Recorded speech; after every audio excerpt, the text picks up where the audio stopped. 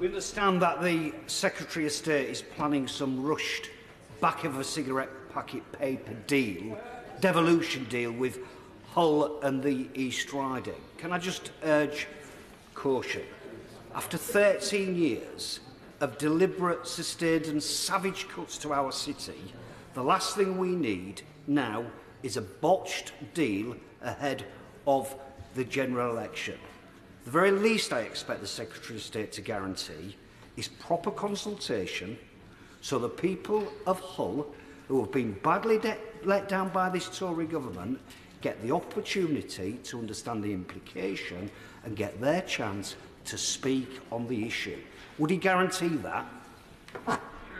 Well, I have a lot of respect for the honourable gentleman, but we're not rushing or embarking on any botched process. We're talking to both the East Riding and to Kingston upon Hull in order to ensure that we can get a devolution deal that works. We've got devolution in York and North Yorkshire, devolution in West Yorkshire, devolution in South Yorkshire. It seems that East Yorkshire should not be left out of that progress forward as far as we are concerned, but it's important that we get it right.